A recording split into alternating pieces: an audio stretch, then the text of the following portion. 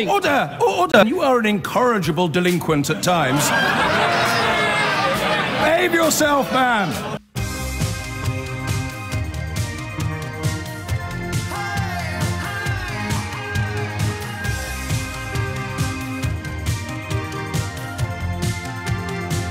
We will begin the week, as we most definitely do not mean to go on, with a rhyming couplet from one of our most dedicated correspondents, Seamus, responding to my little introduction to the programme before the news there. He writes, Mr. Putin is kind of scary. He's a bit like you, James, not too hairy. Thank you, Seamus. We were considering covering Prince William's haircut and wondering about man's strange relationship with his thinning pate. We may reconsider that, actually, in the course of the morning. But I want to begin with matters military, the warning from the head of the army that we need more funds to cope with the Russian threat. I thought the British politics was moving towards, and American politics was moving towards the position that sort of posited Vladimir Putin as a good guy or someone we should admire, rather than necessarily somebody who we should fear being invaded by. And has Britain ever had the military capability to beat Russia?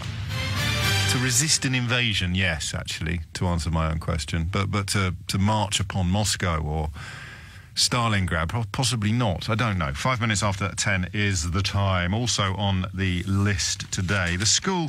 You know, when issues come around that could be construed as just an invitation to indulge in a little bit of lazy Muslim bashing, I tend to steer clear of them. But there's a danger in steering clear of them, because they're being used to whip up so much negativity and unpleasantness by other people, and that is that you possibly don't shine enough clean light on issues that need clean light. I sort of loosely describe two kinds of light. There's dirty light and clean light. Dirty light would kind of be the kind of people who claim to be passionately concerned about women's rights issues or child sex abuse when it's done by brown men, but they're incredibly silent when it's done by anybody else, or indeed when the President of the United States of America boasts about being a sex offender. They're cool with that, but if a brown bloke did, then it would be the end of civilization as we know it. So that's dirty light.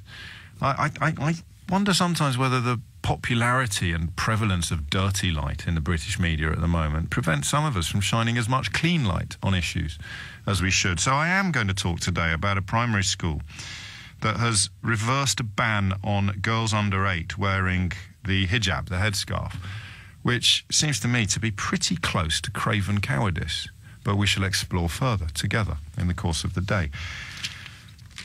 We begin with the army, and it's fair to say there's two things I think I can say, one with certainty and one with confidence, but not certainty, because it would demand a knowledge of British military history that was as encyclopedic as it was ancient.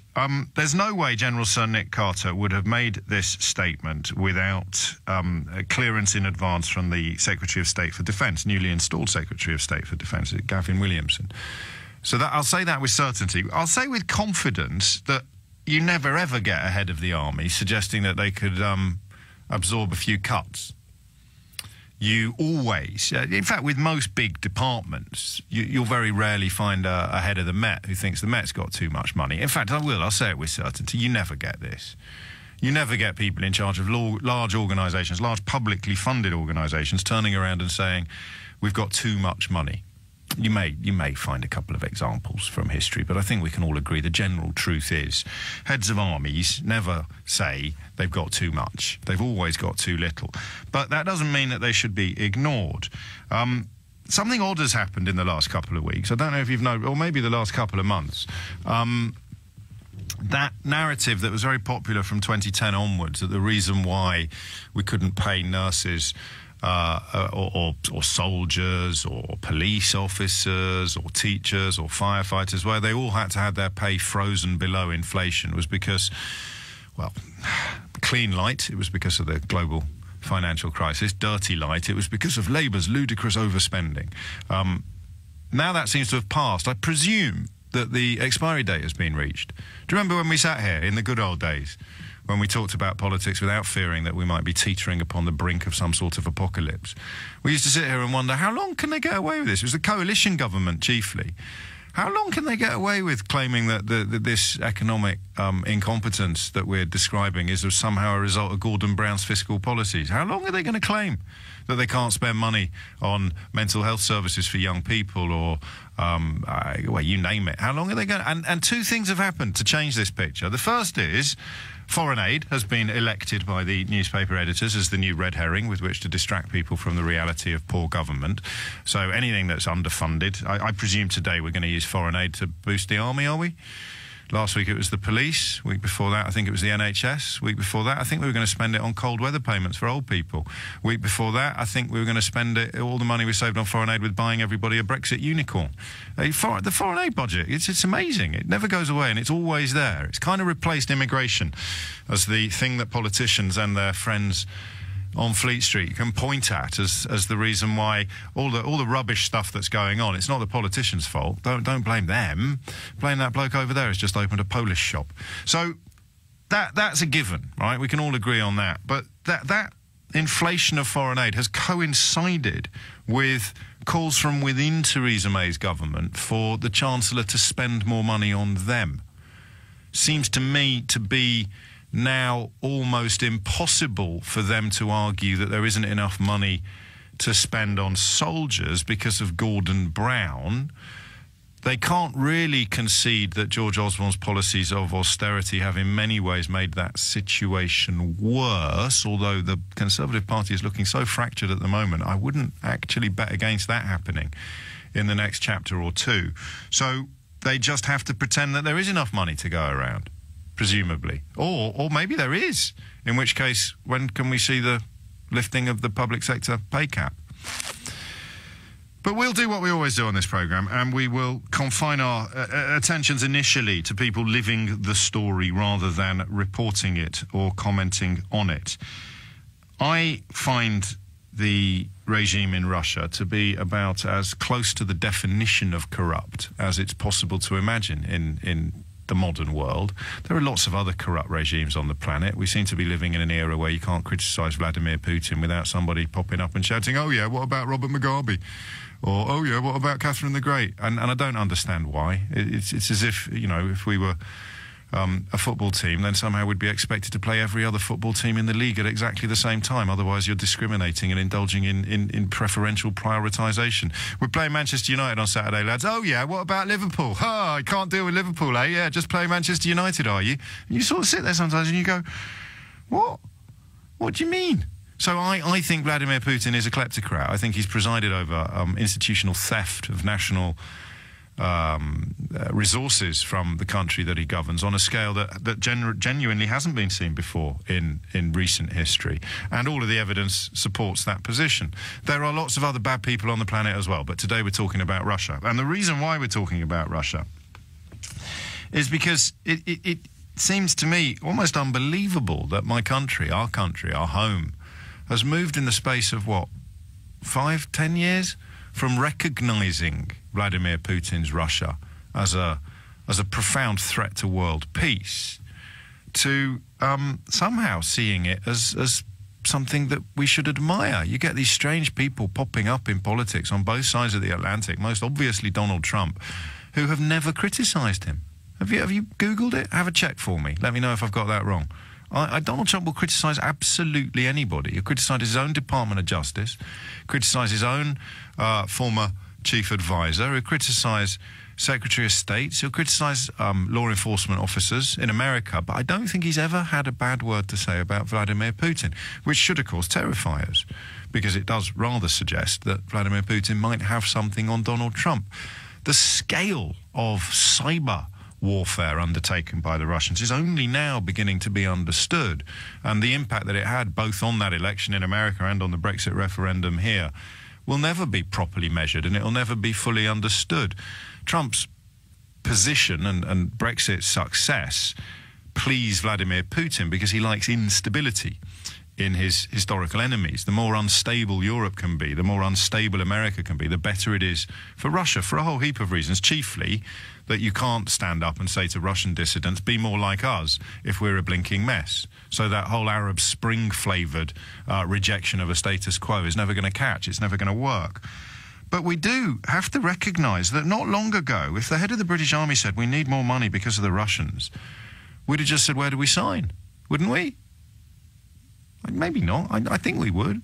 Well, all right, boss, where do we sign? All right, General, right you are. Yeah, those Russians, they really do wish us harm. Problem we've got in Britain at the moment is twofold. First is significant sectors of our economy depend almost entirely on dirty Russian money. And the second is that there's been a sort of weird pro-Russia movement among sort of far-right and similar personalities on our political landscape. Strange times. 10:15 is the time. If you're a soldier, a sailor, or an airwoman, then how worried are you? This works with teachers, and it works with police officers particularly well. It works with firefighters incredibly well. There are always some restrictions on what people can and can't say if they're still in service, but we have been incredibly lucky in recent months, years, to be able to conduct conversations about issues like this, chiefly with people who really do get it. Doesn't mean you're 100% right. You'll be able to find two members of the armed forces who disagree with each other on this. But as a punter, if you will, as an ordinary civilian, it frightens me a little bit. I presume it's supposed to. If the head of the army says that we can't keep up with Vladimir Putin's growing military strength, I don't know where the next war will be fought. But unlike 5 years ago, I find the prospect of war believable now. I think 5 years ago we all thought it belonged to a different era, to a different species.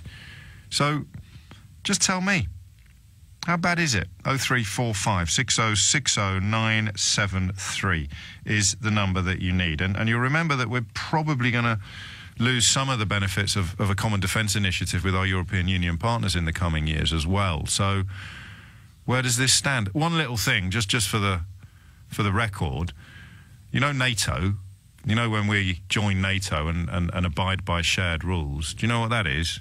That's a loss of sovereignty right there, Brexit fans. It's impossible to abide by the rules of any supranational organisation, whether it's the World Trade Organisation, NATO, the European Union or the European Court of Justice, without sharing sovereignty. If we'd called it sharing sovereignty all along, we probably wouldn't have ended up in the mess that we're in. But by describing it as surrendering sovereignty, the whole picture changes. And some people say words aren't important. I hesitate to go for the old stop clock being right twice a day analogy, but it does work. Heads of armies always complain that they haven't got enough kit and caboodle to do the job that they could have done a few years ago. But that doesn't mean that they're not telling the truth, at least some of the time. I suppose they could be telling the truth all of the time. So when the head of the British Army warns that we can't keep up at the moment with Vladimir Putin's growing military strength, how do you respond? There's three lines of inquiry for me here. First, it would be service personnel past or present commenting upon the operational accuracy of this observation. 0345 6060 973. The second line of inquiry for me would be, how do all of those people claiming that Russia is a shining beacon of strong government compute this new fact that the head of our army thinks that they're probably the gravest threat to us militarily currently on the planet? And number three, I suppose if you're an observer of world affairs, would you put anything past Putin? His sole real raison d'etre is to distract the Russian public from the amount of money he's stolen from them, and a foreign war is a brilliant way of doing that. 22 after 10 is the time. Dave's in West Molesey. Dave, what would you like to say? Hello, James. Hello, mate. Hello. Hello, Dave. Yeah, what's on your mind? Well, talking about Putin and Russia, I mean, back in the days when me and my wife served, late 70s, through to the 80s and that, it was the old Soviet Union. That was proper Cold War times, wasn't it? Yeah, so, I mean, we were always training for a response to the Soviets if they came over. What, if they actually invaded Europe, continental Europe and Britain? Yeah, well, that's why you had, back then, I mean, I was in the late 70s, I joined, and then I spent a lot of time in Germany and other European countries in the early 80s. But we were like 170,000 soldiers then. So our aim... And that, what, in the army alone? Because it's less than half that number now. Yeah, I know. Well, I've noticed over the years. I mean, I always keep up because my son is in the army as well. So we've always kept up. But yes, we had the troops, we had the kit, and all our aim in Germany at the time was to practice the Soviets coming over. So we'd have what was used to be called a crash out. So you'd be. And was that? Sorry to interrupt, and apologies if this is glib. Yeah, so okay. if we were to say military enemy number one for all of your period of service, it would have been Russia, which is unsurprising given that we're talking about a period that really did see relations between East and West reach breaking point. And then what was it after Russia, when sort of Yeltsin and Gorbachev softened that stance? What replaced Russia as Tsar? Because that's why we've got 80,000 odd soldiers today instead of 170,000, isn't it? Because we felt that threat had gone away. I mean, the Russian issue has always been there, even in the 90s, before they started reducing the troops in Germany and whatnot. But yeah, the late 70s and the 80s, for me, it was the Soviets. The only other sort of main issue we had was Ireland. Of course. Then the Falklands came along in 82, so we had that as a sort of take your mind off things. We didn't really have much else. Say Germany. So you can't criticise the powers that be for reducing the size of the force, then, really, unless we somehow cast Russia as always having been a threat we just didn't notice. So when you see a story like this, and I won't keep for much longer, but when you see a story like this, how do you know when it's real, and how do you know when it's just another head of the army asking for more money from government? I think when my son left recently, he left because of the cutbacks. He spent 4 years in Germany, and he said you could tell there wasn't a lot of money around. That there wasn't so much. The kit wasn't always up to date. Promotion was poor. Things like that. So he left, and he's now a policeman. But blimey, out of the frying pan into the fire, Dave. Well, yeah, that was all he always wanted to do that. So he was going to go in the army first anyway, a bit of life experience, and then become a copper. Because the other story, the other contender for our 10 o'clock topic was the burglary increase by 20% in 12 months, according to the Met figures, and a lot of that's blamed on cuts as well. So that's all I mean with my slightly facetious fire and frying pan observation. So, okay, so I guess what we don't know is what sort of threat Russia poses, you and I. We don't know that. Well, I suspect that over the years, since we've reduced our numbers, back in my day, we had the troops, we had the kit. We used to practice a lot in Germany. We used to deploy to a unit I was at. We used to deploy as far up north as Norway and as far sort of east as eastern Turkey, because back then Georgia and that used to be the Russians. That's right. So we were close to the Russian border in eastern Turkey. So we deployed to places like that to practice in the cold and the heat in case they did. And in Germany, they would come straight through the middle, because back then it was still eastern Germany by the Russians and as far back and sometimes parts of Poland. So that was an ideal place to come through. So they had to have that many troops in Germany to counter any supposed threat, but the training always involved from good intel, so we knew that, like, Russian pilots, because they didn't get paid very well, they would drink the fluid that used to clear the windscreens on jets, little stupid things like that, or they would sell. And some of the stories from the Afghanistan invasion actually were chilling. I mean, it's an odd, impenetrable world, Russia, and for all of my adult life it has been, and it's people like you that sort of get a glimpse of what life is like for your opposite numbers, but the rest of us are often left to rely upon second-hand reports, which is why I find stories like the one today so troubling. I don't like doing phone-ins based on should we be scared, but look, if Vladimir Putin is prepared to put Donald Trump in the White House and disrupt any form of Western democracy solely to sow instability, and if we have now what I suppose you'd have to describe as sort of quislings and fellow travellers in our public sphere who speak up for Vladimir Putin. They've got their own television station that, British politicians and pundits who really should know better routinely pop up on a television station funded by the Kremlin to challenge the narrative of proper news, objective news that there's still a little bit of left in this country. So if they're prepared to put that sort of effort into disrupting the West, I'm not going to dismiss this general's warnings with any confidence whatsoever. Peter is in Birmingham. Peter, what would you like to say? Hi, James. Hello, Thanks mate. for having me on. You're welcome. I'm currently serving in the Air Force and have been since 2003, so I've kind of seen the modern era change for the military. And it is true what you're saying, that the military needs more money and that any Army, Air Force or Navy chief's always going to ask for more money. Yes. So how does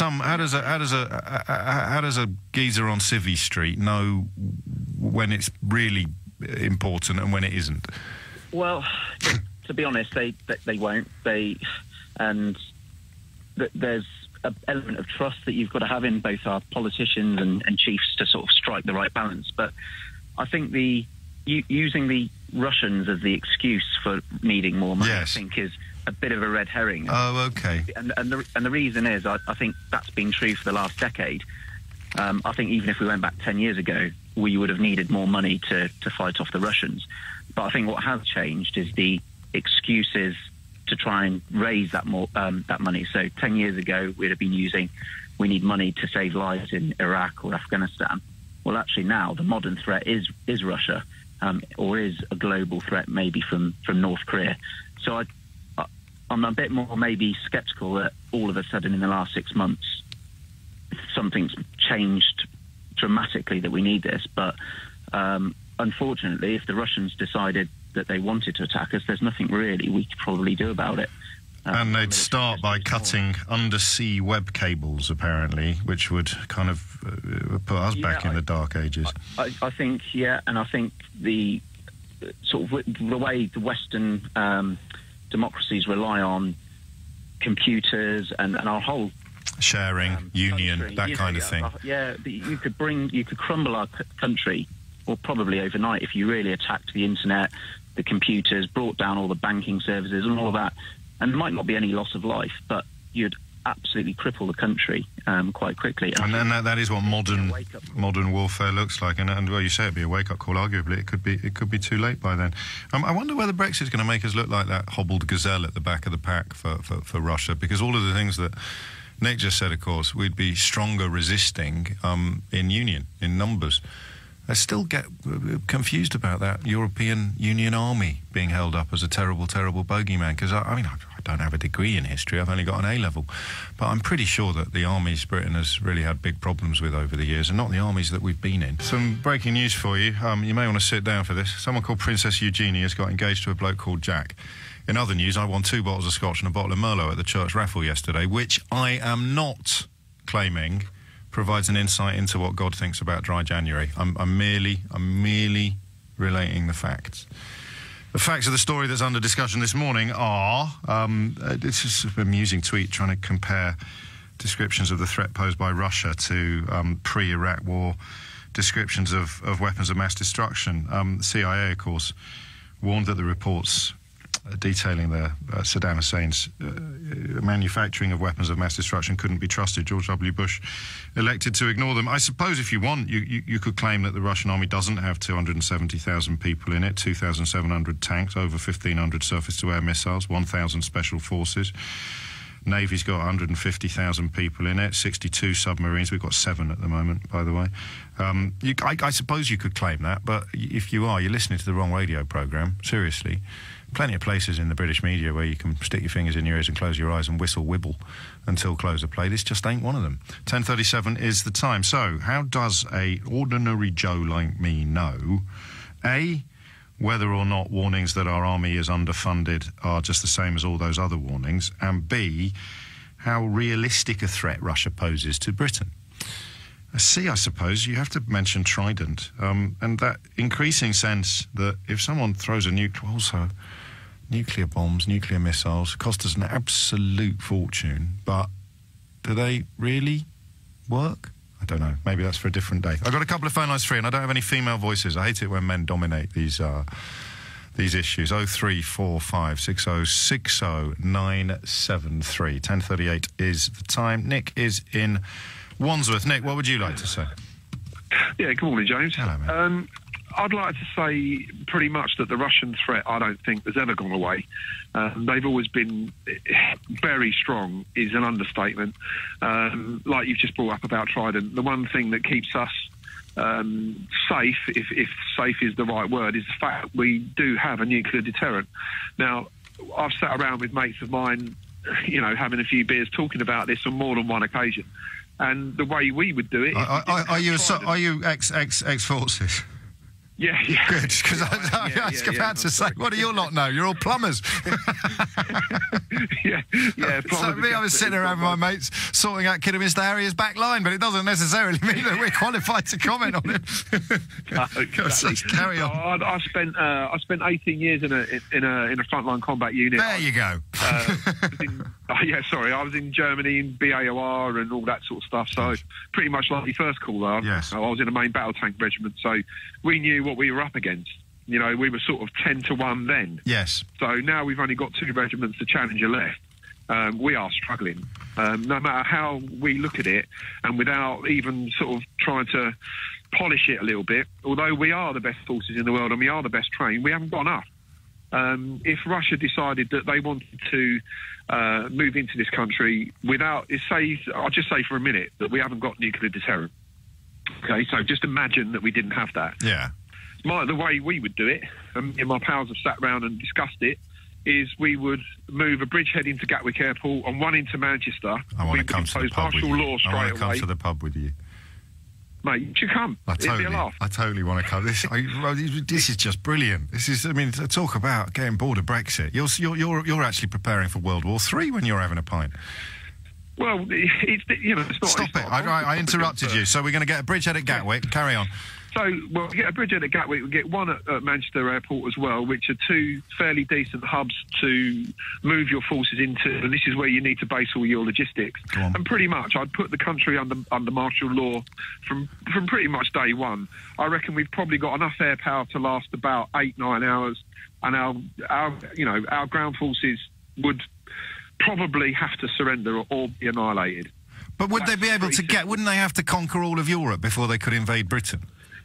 No, because Europe pretty much is that they've got enough forces that the Russians put a big emphasis on airborne. So everything that they have in their airborne divisions is portable. So they chuck it on the back of these great big carriers that they've got. They fly them in, and they can get a brigade into a place within probably 2 to 3 hours. I'm going off you now, Nick. I'm going to be honest. I thought you might. Yeah, carry on. Yeah. So it's just. So we'd be toast. 8 or 9 hours of air resistance. We've got 30,000 people in the RAF. We've got 137 Typhoons, 14 Lightnings, 62 Tornadoes. The Russians have got 165,000 bodies, 210 fighter jets, 295 ground attack jets. That doesn't include bombers, does it? Or no. Because then last week, RAF jets were scrambled to see off Russian bombers heading for UK airspace, while the number of Russian submarines close to British waters is at its highest since the Cold War. Yeah, so to answer your initial question as Joe Public, if you like, as someone who doesn't really know a great deal about it, which is fair enough, it's not your line, you know. No. It's what I spent 18 years of my life preparing for and being trained for, pretty much. And I can tell you now, they're very capable. And they're barbaric, and they're very resourceful, they're very tough, and they're very well trained. They're not, like this conscript army that we keep kidding ourselves they are. I don't think we do that anymore. I mentioned Afghanistan earlier, which I think does fit the model of a conscript army, but this is a very different Russia, and what about Putin's ex-KGB, of course. Yeah, what about Chechnya? What about Crimea? Crimea looks like it could be a test run. He was literally flicking his little finger when he was playing about with that. Of course he was. He was waiting to see whether NATO would grow any. Let's see. And what we did, we put some troops on. Exercise in Poland. There's some of my pals that have been out there, and I've obviously got mates that are still serving and all that. And they've been out there, and they're bothered. Really? We haven't got the logistical line. Okay, don't go. I'm going to stay with this for a bit longer, I think, because we're getting the calls that I crossed my fingers we'd get. There's something you might not be aware of underpinning what you're saying to me. Okay. Which is that what we've currently got now is barely better than nothing. Well, that's exactly what it is. All it is, it's the bare minimum to keep everyone happy. That's all we've got. We've got a lot of people in the country in political positions that, you know, that they run our armed forces even further down because they just don't see that they're required until an emergency comes and they say, "Oh, right, hurry up. We've got to get some conscripts in. What about national call-up again? How long is that going to take?" And by the time we thought about that and put put it through the House of Parliament, we've already got Russian tanks on the streets of London. Believe me. I hear you. Obviously, I'm still up for that pint. Yeah. Although I might need a chaser now that I've had a proper insight into where these ruminations lead you and your former comrades. But the other point to make, and this is sort of in defence of what you feel to have been a decades-long process of dilution and diminishment. As a 46-year-old man, with the exception of the Falklands, which obviously felt like it was on the other side of the world, even though it was categorically a defence of British people, I don't know, listening to you, whether I've ever clocked the British Army as an agent of defence rather than an agent of offence. Do you see what I mean? Yeah, totally see what you mean. But those conflicts we're talking about were tiny. Yeah. Tiny. But it's not since 1945 that we've actually seen our country as something that might need to be defended from a foreign foe, is it? Well, I suppose the depths of the Cold War. Well, in the depths of the Cold War, if you look at the start of the Second World War, we were massively underprepared for that. We sent British Expeditionary Force to France with barely what they stood up in and expected it all to be over by Christmas. Well, you're a cheery soul, Nick. Sorry, mate. That's all right. It's only 10:45 on a Monday morning. I'd say you've gone all the way now. Seriously, but I am genuinely, as you know, properly grateful to you because I always find these conversations. Maybe I'm wrong. I'm happy to be wrong, but I just do think that when we don't sort of bombard the defence correspondents and the self-appointed experts and the politicians and the ex-this and the ex-that, and we focus instead upon people who listen to this programme with a personal interest in the issues, they can often shine a little bit of light that the rest of us ordinarily can't find. Nick, I think we can all agree, just proved it. 10:45. And that sort of growing sense that we've been obsessing about all the wrong things in this country for the last couple of years assumes a rather more urgent flavour when I read you something that was said in an interview of the Berlin Security Conference a couple of months ago. We see a considerable increase in the risk of a major interstate conflict. This is General Denis Mercier, the NATO Supreme Allied Commander Transformation, speaking to Reuters a couple of months ago, because every 4 years they publish a report examining military threat, military strength and sort of global trends. NATO do, of which, of course, we're a member. And the latest report pinpointed China's growing military strength and a resurgent Russia as posing growing challenges to the transatlantic alliance in coming years. NATO's moves to bolster its capabilities could trigger a new Cold War-style arms race. If you sometimes doubt the truth of reports regarding Russia's involvement in Western matters, just dig out. I wish we could have kept it here. When Ukraine kicked off, the number of people who'd bought the Russian line, the number of people ringing me on a London radio station before Twitter got invaded by people who were obviously bots sitting in a basement in Volgograd. The number of people who rang in to say, well, you can't blame the Russians. They've got NATO parked on their doorstep. The European Union, Ukraine wants to join the European Union. You can't blame the Russians. And you sort of found yourself thinking, crikey, it's almost like Rocky III never happened. This historical polarity between America and Russia, between the West and the East, does genuinely, to me, seem to have been diluted by cyber warfare and by propaganda. It's Russia Today, and I'm a great believer in the freedom of the media, but Russia Today operate with impunity on these islands. And yet Russian journalists in Russia don't enjoy the freedom that Russian journalists here, spread like journalists loosely. Russian propagandists in Britain enjoy more freedom than genuine Russian journalists in Russia, let alone British or American journalists. And yet we've got people cheering it on. We've got people in Britain describing Vladimir Putin as someone to be admired. So when a story like this comes along, I presume they scurry for the shadows. 10:52 is the time. Gus is in Hampstead. Gus, what can you tell us? Hey, John. Hey, James. How you doing? All good, mate. Well, I'm a little bit worried, actually, but, you know, there's a figure of speech. And you should be. and you should be. So my background, I was in the Royal Air Force 1979 through to the end of the Cold War. I left because, you know, I foolishly believed that peace had broken out. Exactly. Well, not foolishly. You can forgivably, I'm going to go with, mate. Don't beat yourself up. You forgivably believed. So, you know, when we look at it now, the same things now are happening, and they've always been happening. Don't fool ourselves by thinking that they went away. You know, the Russians are testing our defences. They always have done. I was operationally on QRA, which is the quick reaction. These are the jets that fly up and intercept the Russian interlopers and persuade them to move away.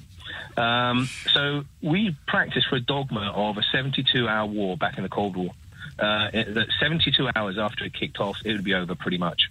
That would be the speed at which things were expected to happen. Now, frankly, I think it would be over in a day. You have an armed force that, frankly, would have trouble filling a large portion of Wembley Stadium if you got them all together, you know, and I think that's something people need to realise, that visualise the total number of people that we have in our military. And it's a portion, it's 50 to 60% of Wembley Stadium. That's it. That's what we have protecting you, me, and everybody else. Well, if I add up all the personnel in the RAF, the Army, and the Navy, it's closer to 150,000. I'm not really faulting your reasoning, but the number doesn't. The Wembley analogy doesn't quite work. Well, it's a trivial amount, right? It's a trivial amount. Unless we were talking about immigration, of course, in which case 150,000 people is the biggest number you've ever heard. See, you had to stay with that, right? You had to always, get mate. one You know little me. bit in there on you it. know me. So I think that, you know, it's something that we need to take seriously. You know, if you wonder why Syria, in Syria, for example, why is Russia in Syria? Yeah. It's not there because they care about Assad. It's not there. They're not there because power. They're there because they want access to a deep water port in the Mediterranean. That's the whole reason that Russia is active in Syria right now. They have no motivation apart from something that they want. And as close as I can figure it, they need access to a deep water port in the Mediterranean. They don't have one right now. And I mentioned this to Richard. I just need to issue an apology. I don't know what it says about the listenership to this programme, but I've had more people saying to me it's Rocky 4, not 3. So I have anyone contributing to the more substantive issues thrown up by the programme. I've got to say, that Russian did have a hideous haircut. He did. I should have gone for Top Gun. It's like they've never seen Top Gun. Is that better? Oh, no, we're remaking Top Gun. So there we go. Remaking Top Gun. Yeah, here's the thing, right? And I hope this comes out right.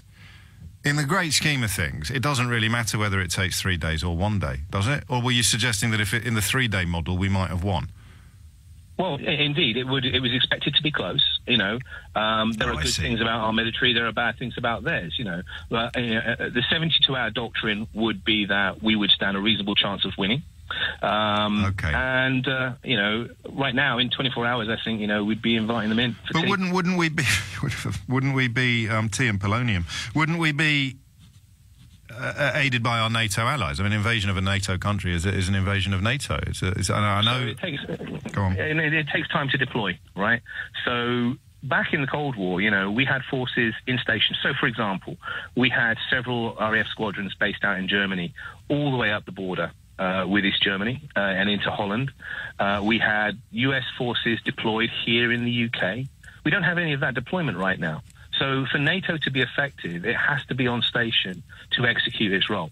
And right now, NATO is not on station to execute its role. And also, since NATO's inception, we've had a United States president who considers his role to involve leading the world, militarily, leading the Western world, leading NATO, and we don't have that at the moment. We've got someone who complains about how much it costs. Absolutely. If the Russians sent us an invitation saying, look, we'd like to have a war in about 6 months, is that okay with you? We might be okay. We say, you know what, maybe we'll be okay. We'll get some people in place and we'll have a good party. It'll be fine. Do you know any jokes? Do I know any jokes? Yeah, I just feel that we've cast something of a shadow over all the people listening today. Well, I don't want to hear an ex-soldier's joke on my radio programme at 3 minutes to 11 in the morning. I'm just going to park that tank right here. David is in Evesham in Worcestershire. David, what would you like to say? Good morning, James. Good to speak to you again. Likewise. Yeah, the problem that we have in the military is that there's only so much crystal ball gazing you can do. So we only ever really look at and fund and design an army based upon what we're fighting at the time. Yes. So a few years ago, when it was decided that we were going to cut the army to 74,000 and then have 30-odd thousand reserves, and the army would be light and fast, and all of our heavy armour would be put into storage and mothballed, and we would have really light, fast, manoeuvrable vehicles, and we would have light battalions who could be moved at a minute's notice by aircraft anywhere in the world. That's how it was all designed, because that was the war that we were fighting at the time, which was Afghanistan. We didn't really have any heavy armour over there as such, and it was decided that we would go light. The person that presided over all of these decisions in his former job about 3-4 years ago was General Sir Nick Carter. Okay. So he designed the army as it sits today. But would he not describe that as cutting his cloth? He wasn't in charge of setting the budgets. He was merely in charge of deploying them. Yeah, but that's how he designed the army in that particular way. So he made the decision that, and advised ministers that this is how the army should look. We should be light and fast, and let's get rid of heavy armour, which is what the Russians are really good at. Yes. Okay. So he's got some questions to answer himself. Absolutely. In your view. But the key thing for me is, if the person who has cut and has been in charge of designing the army to look like it currently is, now turning round and saying, actually, well, yeah, we need more funding and we can't afford to cut the military anymore. If he's turning round, effectively he's saying, I was wrong. And also, the threat of terrorism, which has been focusing our minds a lot recently, has arguably been superseded by the threat, long-term threats posed by the resurgence of Russia and the growth of China. David, you don't have to answer this question if you don't want to, but do you think, if you see cyber warfare as warfare, in many ways we're already at war with Russia, but we're just not fighting back?